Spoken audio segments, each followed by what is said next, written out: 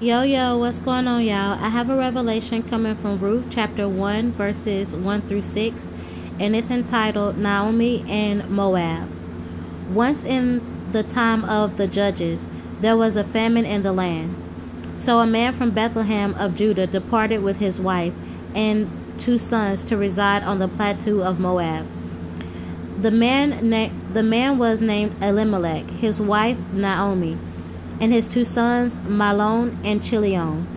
They were Ephrathites from Bethlehem of Judah.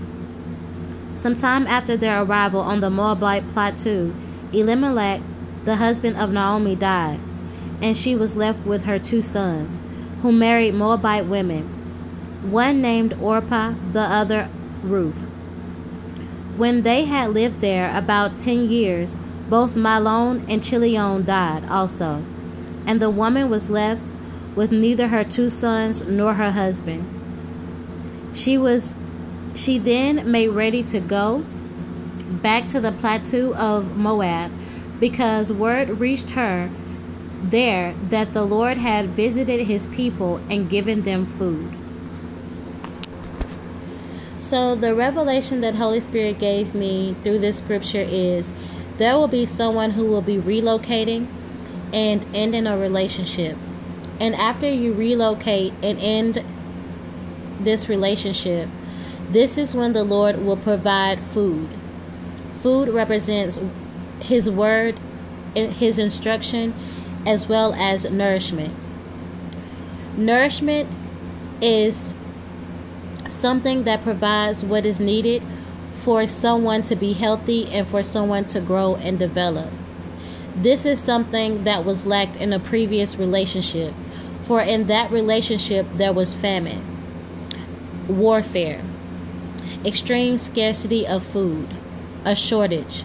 So in their previous relationship, the one that the Father is having them to end and relocate from, there was no food. There was a scarcity of food, and there was warfare, and there was a shortage on food. And we said that food represents the word of God and his instructions and his nourishment. Okay, so in this previous relationship that this person was in, there was a shortage and a scarcity on these things, on the word of God and his instructions and his nourishment.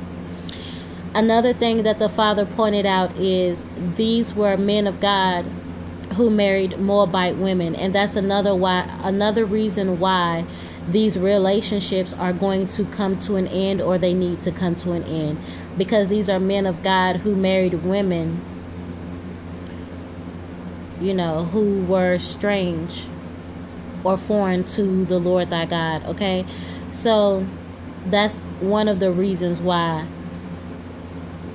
this relationship is ending, and that is for some, not all people.